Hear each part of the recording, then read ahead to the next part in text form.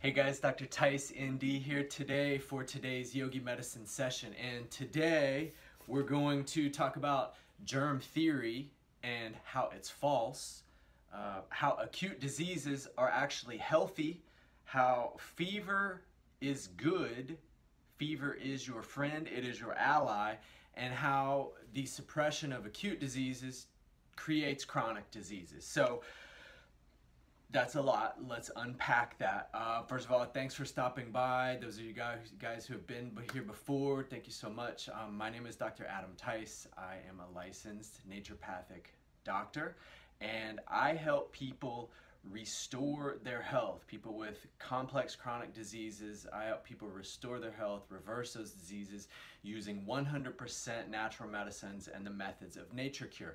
And that's kind of going to be the arena of our conversation today. I want to talk about a little bit about chronic disease, and that's what a lot of people are familiar with that. And then acute diseases, colds, flus, fevers, inflammatory things like this. And I want to tie those together, and I want to, there's a lot of fear, there's a lot of confusion, a lot of information, misinformation, disinformation, just pure, like, too much information out there. So sometimes it gets a little hard to sort that apart and decide what's real or not real, true, not true, this kind of thing, or what actually works. And so that's what I'm going to be sharing with you today, is what actually works. Again, I'm actually working one-on-one with people out in the clinic, doing this, applying these methods, and they actually work. And nothing that I share with you today I made up. This is tried, true methods. And I'm actually going to be sharing some excerpts from one primary piece of reference from the naturecure literature selection. This is Henry Lindlar's Philosophy and Practice Based on the Unity of Disease and Cure. It's a naturecure book. Okay, so first of all, chronic diseases. We're going to start with chronic disease, then we're going to talk about acute diseases, and then we're going to loop back around and we're going to tie it together. And I'm going to tie this up for you. So, chronic diseases, there's three primary causes of chronic diseases: lowered vitality, abnormal composition of the blood and the lymph, and accumulation of waste material, morbid matter, poison, toxins, toxicants in the body. Okay? That is the real cause of chronic disease. If those things, and these things, as the human organism, as the human system goes through life, there are stressors, there are challenges, the world we're living in is hard out there sometimes. And you want to be healthy and do the best that you can to do. So, again, I've talked in some of my other presentations, talks, specifically, there's a webinar on my website. I'll put a link below, but I talk about some of the principles of naturecure and I go in a little bit more detail. You can see that. That's a separate discussion about the principles of naturecure. But the three primary causes of disease: lowered vitality, abnormal composition of the blood and the lymph, and accumulation of waste materials in the body. These are the primary causes of disease. So anytime there's a chronic disease, there's some imbalance in the health, we have to address that first. Otherwise, you get stuck in this for that syndrome, which is just taking this for that. Even in the natural world, we see this is a trap. This is one of the biggest mistakes that people make. Instead of addressing the main thing, what needs to be addressed: lowered vitality, abnormal composition of the blood and lymph, and accumulation of waste material, people get stuck in this for that mental setup, taking things, for headaches or for knee pain or for inflammation, or this for that. Even if it's, pharmaceuticals aside, that's one thing. That's just putting more poison into the body. More poison is not going to heal the body. That's not why there's a chronic disease, because you have a pharmaceutical deficiency. That's not what's going on. It's because there's lower vitality, issues with the blood and lymph, accumulation, toxicities. So we need to do things that are going to actually address and get at that root.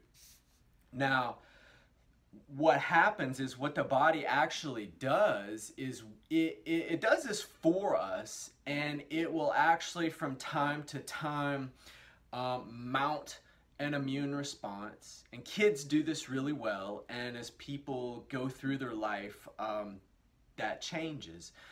But the body will actually do the job for you if it's given proper diet, lifestyle, natural lifestyle, nourishment, nutrition, vitamins, minerals. It has all the players on board so that the immune system can function in all of its supreme intelligence. It knows what it's doing. So the body will attempt to clean house every now and then. And so that will try to throw off a morbid matter in an attempt to you know, the vitality is boosted. It's trying to clean the body out so that we can clean up the blood, clean the lymph, detoxify, these kinds of things. And so what that actually looks like sometimes is an inflammatory process. Is there may be fevers, there may be these kinds of things that happen, and those are good things. You don't want to slam the door on that process and shut that process down, because that's your body's way of helping you. It's your immune system. It's actually working. That's what the fever is. It's the mounted immune response. It's a white blood cells. It's all of those immune, those immediate innate or entry-level immune system, and then later the memory will kick in. But that's what happens. So there comes a fever in the system. Now, this is where we kind of went sideways, is really with the whole with germ theory. And so germ theory is, it says germs cause disease. Germs cause disease, and germs cause infectious disease, and there's whole big fields of medicine, infectious disease specialists, and massive part of the dominant school of medicine is this chasing the bug kind of I call it this, the terrorist mental setup, really. And it's just applying that to medicine. It's go find the bad guy. The bad guy's doing he's messing everything up, and wipe the bad guy out, and then health will restore. But in reality, that's not what we see. And we have about 100 years of this, you know, since antibiotics to kind of see. So really what's going on is every acute disease is the result of a cleansing and a healing effort of nature. Let's say that again. Every acute disease is the result of a cleansing and healing effort of nature. So that means that nature has a wisdom, has an intelligence, and it's trying to help you. It's trying to heal the body. So part of what another kind of sort of desired effect here, goal that I have, is to start to dial this in and take the guesswork out of it, and really bring the exactness that the naturecure philosophy has. And I've seen this in practice, and other people who taught me about it have seen it in practice for a long time, and these things work. It's just not all the way mainstream yet. So this is still, but there's nothing new. This is not new. This is actually hundreds, thousands of years old. So with acute disease, there is modern medical science is really built upon the germ theory, disease and treatment. And it's been assumed that bacteria are the direct primary causes of disease. And what I'm saying is that's not true. So the mantra for the world of medicine, again, has been kill the bacteria, by essentially whatever means necessary, however forceful the means necessary, and you'll cure the disease. Well, sometimes you actually you kill the person in the process, and then that's a different story because of such heroic, toxic measures. But that's the thing, germ theory. So it's like, if we kill the bacteria, we should cure the disease, right? But that's not what we actually see. So you can kind of think about this. NatureCure, the philosophy of NatureCure takes a little bit of a different approach to this and has a little bit different understanding. And the different view here is, and you don't have to take my word for this, just I'll give you some examples here, and you can kind of think in your day-to-day life and in your life how you've seen this happen. And then that's kind of part of the deal, is to dial into your real life experience, what you've seen in your real life, and start to connect those dots and get that inner experience, and believe and trust and know what you see in your reality. And know that when sometimes people tell us things or spoon feed us pieces of information, that may not be all the way true. I want you to really dig in and see and uncover this truth for yourself, because at the end of the day, it's not my goal to convince you of anything. I don't want to do that. I know it's impossible. I know I cannot do that. I want you to come to, just like I had to do, just like everyone has to do, we have to come to these conclusions on our own, and this is the best way that this happens.